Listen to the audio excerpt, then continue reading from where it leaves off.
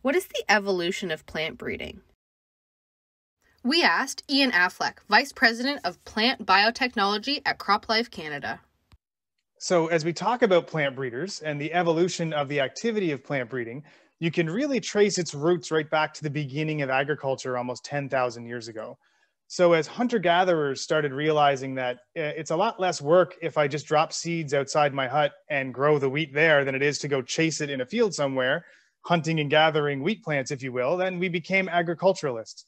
And once we started agriculture, we started to realize that if we just kept the best seeds, the most hardy or the ones we like the most, that the next year they would resemble those more. So those really early agricultural ancestors were selecting for genetics. They just didn't know it. They didn't realize they were selecting for certain genes, but that's what they were doing. They were picking the plants that worked best for them in agriculture and continuing them forward. And then as that kept moving on, we domesticated more crops. We started growing them in rows and really started to look like the agriculture that we see today. But that really was the limit of technological advancement for about 7,000 years. Then we really started to notice that if we really picked the plants that expressed the plant parts we like to eat the most, we could just have more of those plant parts. So a good example is broccoli in the form that we see it in today really didn't exist before about 600 BCE. That's when we started taking wild mustard and just choosing the pieces we like to eat the most. So they got bigger and bigger. And that wild mustard or wild cabbage plant basically turned into broccoli. And I'll talk a little bit more about that because it's one of my favorite examples of kind of how we selected crops to work in agriculture the way we needed them to.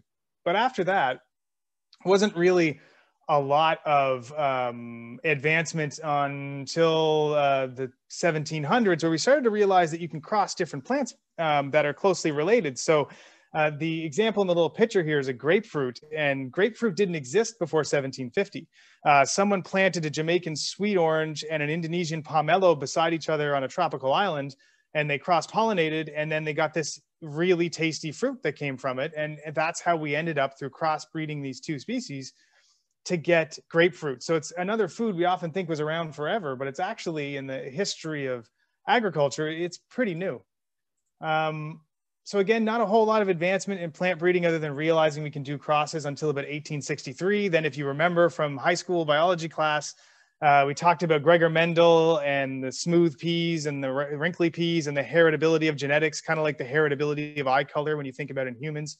And he realized there's math behind this. There's a ratio at which these traits move. We can track it, we can understand it. So he really started to begin the understanding of genetics and how that all works. So that was a big leap forward in plant breeding, is knowing exactly mathematically how to move the genes we want from one place to another. So that was really important. Then you move forward to about 1940. And although we're moving genes we've wanted to over these years, there's something else we were doing that was really important, is like in a human, when you're not just the child of your mother and your father, you're 49% the DNA of one and 49% the DNA of another. And then there's a little bit of random mutations, uniqueness in you. And that's the same in crop plants. So when you make your crosses or the next generation of the plant comes, there'll be little differences. And sometimes these can be really beneficial. So in the 40s, realizing that these rare and small changes are really beneficial, and that's what we're looking for in plant breeding, we learned ways to encourage those changes to happen more often so that we could get to the changes we knew would arrive, but we could get to them more efficiently and deliver those better varieties a little faster. So there's a whole bunch of plant breeding techniques we started using in the 1940s to kind of drive that forward. Then you move on to 73, and a grad student comes up with essentially what we call rDNA, or that's what you'll hear in pop culture as GMOs, that invented that technique. And then that took forward to kind of bringing forward the first wave of genetically modified crops, or GMOs, with the first being grown in Canada to be corn, soybean, and canola. We still grow a lot of those today. Over 90% of those three crops are GM varieties here in Canada today.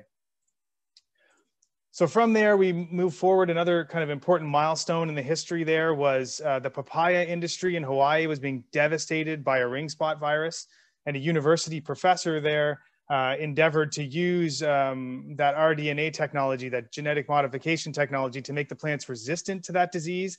He was successful. He gave that technology to the farmers, saving the papaya industry. in Hawaii. And now, 80–90% of all the papaya in the world is genetically modified because it's so successful in preventing that kind of disease.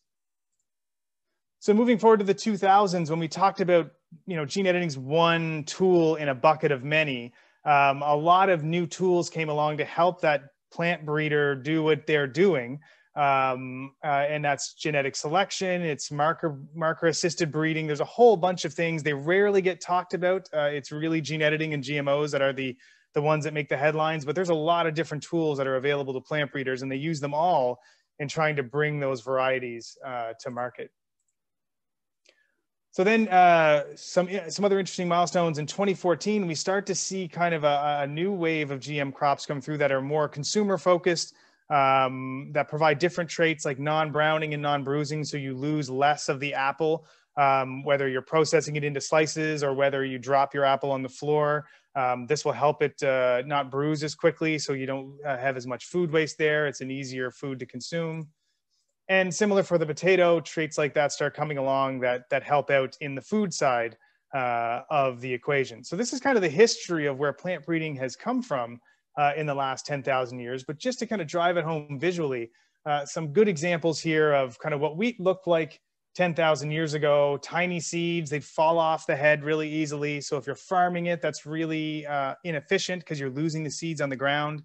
So they selected them for bigger, stronger, better seeds until you get to the common wheat where the grain looks like it is today. Corn's another great example, which started as teosinte, which is the grass on the left.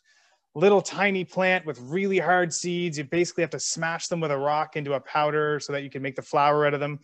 And then through thousands of years of selection of choosing larger, softer kernels, you get to the modern corn that we have today, which is much better suited for agriculture and much easier for us to consume.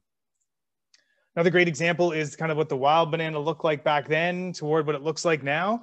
By selecting for the genes that expressed smaller seeds and softer seeds, you got rid of those big seeds you see in that banana on the left that were inedible and got them down to the tiny little edible seeds that you see in the bananas we have today. So a lot more edible fruit in the same size banana. So that's kind of how we can really have that impact over thousands of years of selecting for the gene expression that we're looking for. That's what plant breeding is all about.